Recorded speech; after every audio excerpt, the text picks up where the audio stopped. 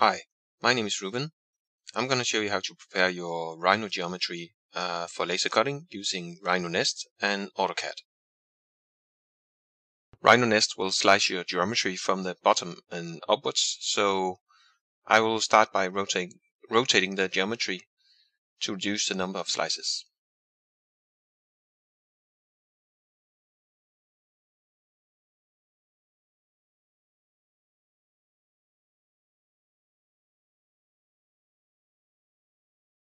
So next, I'll ask RhinoNest to do a slice in 3D.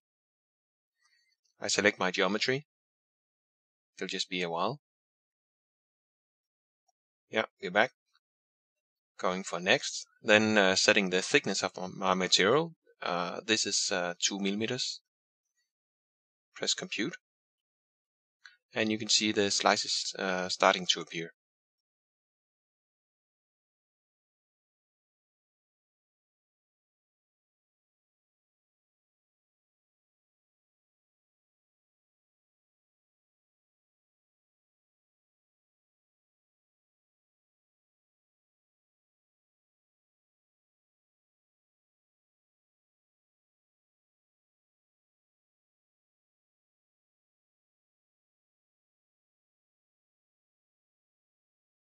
Okay, slicing is completed. Now I turn to the text part. I select the kind of text I want. I use a 5 millimeter size text. Click next. I don't want to see the object, and I would like to see the internal edges, so these are the ones. And then I'll just decide the position of the text for each individual slice by clicking the button up there. Now I'll just run through all the slices and position the text.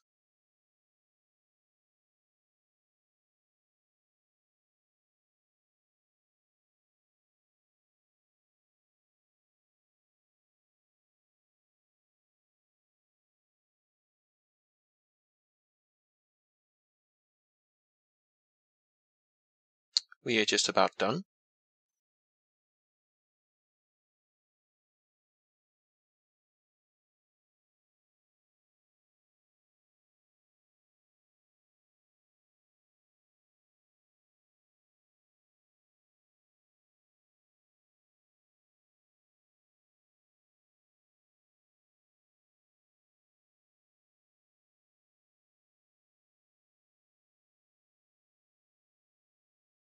So these are my slices, and they're all numbered.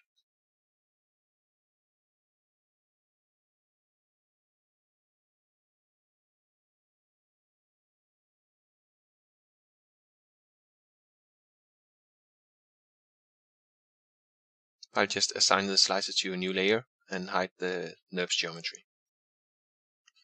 So these are the elements for nesting. I'll just draw the sheet. This is a 1000 by 700 millimeter sheet.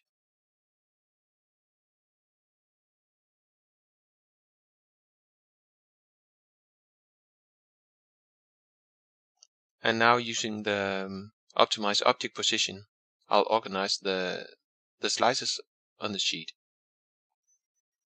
So select the sheets, press enter again. So you can see we have 90-ish elements going for unique sheets, and then I'll just select the sheet like this. You can see the size. Enable multi-sheet. Now I'll decide the distance between the nested elements.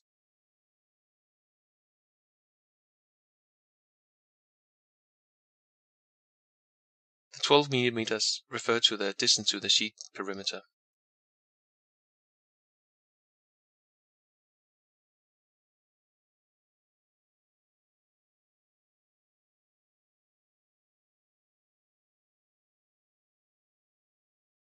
So just set it up like this, click execute, and wait. This is going to take a while.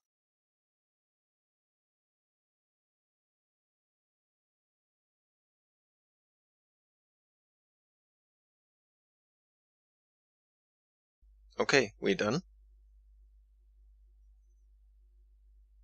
I'll just organize the elements in different layers. So first of all, the text. Zooming in, you can see it's grouped now, so I select all the parts and ungroup them. Now I can select the text again, use select color to select all the text parts, and then assign it to the text layer.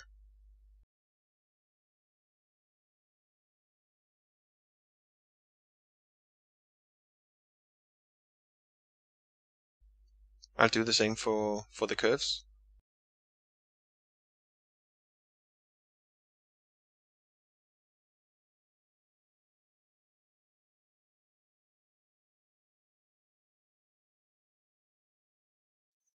Okay, so the sheets are just for reference. I'm not going to cut those. So I'll put them on a different layer.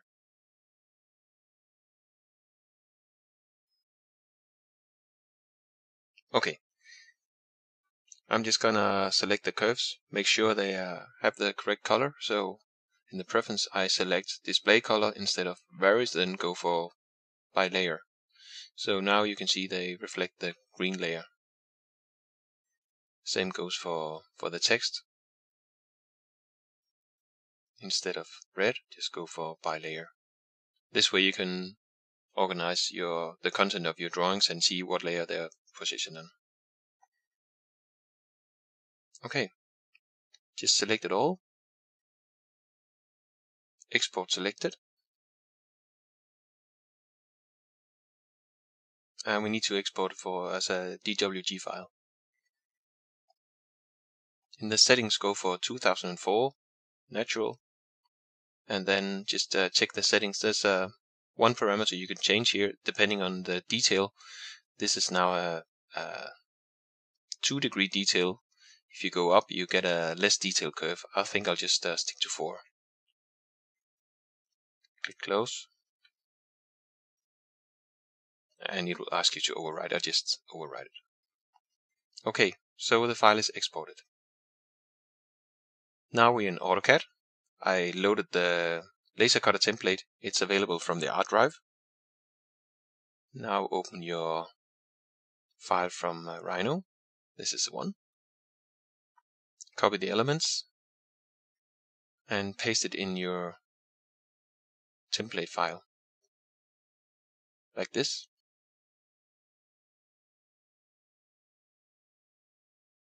Now we need to put things in the correct layers. So first of all, I select the text and I assign it to the Pen 1 layer. This is the first layer that will be cut. Then I need to select the curves. I just type select similar and make sure they're positioned on the Pen 2 layer.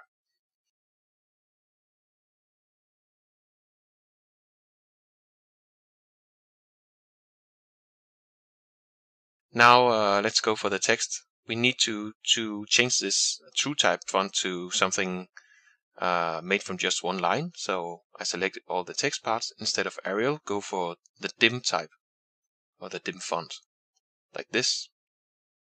It's a single line text. And I mean, you cannot see anything right now. It's because it's you just have to explode this part and you'll see the result. So that's it. This is the exploded text, and you can see it goes like this for all the parts. Okay, almost there. Just move this to your cutting area, like this. And I just need to do a final check and see if every part is the right line thickness. So everything should be set to by layer and by layer. And here you can see the text, there might be an issue here. So this one is set to AutoCAD something. I'll just select all the text, put it to by layer. Also for the thickness, that's very important. This must be by layer 2. Okay, that's it. We're ready to cut now.